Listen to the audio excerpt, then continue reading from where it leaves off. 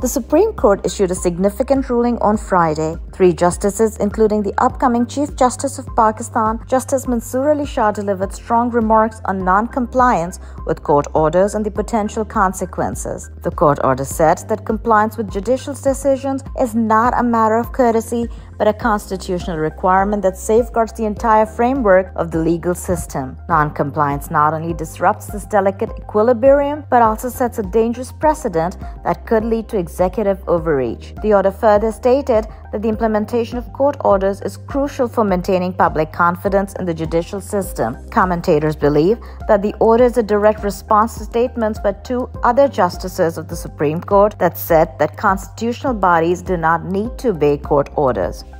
Justice Mia Gul Hassan Aurangzeb of the Islamabad High Court has ordered the recovery of PTI's social media focal person Azhar Mashwani's 2 brothers who have been forcibly disappeared by the state agencies since June. Azhar Mashwani's lawyers presented before the court threatening WhatsApp messages that were allegedly sent by intelligence agency officials. Legal counsel Babar Awan told the court that amongst the missing persons cases in Pakistan, the Mashwani family case is perhaps the most dreadful in the country's history. He said that Azhar Mashwani's father was made to disappear for 12 days. Azhar Mashwani himself endured enforced disappearance for 10 days. His brothers were disappeared, one for a second time after the initial 140 days.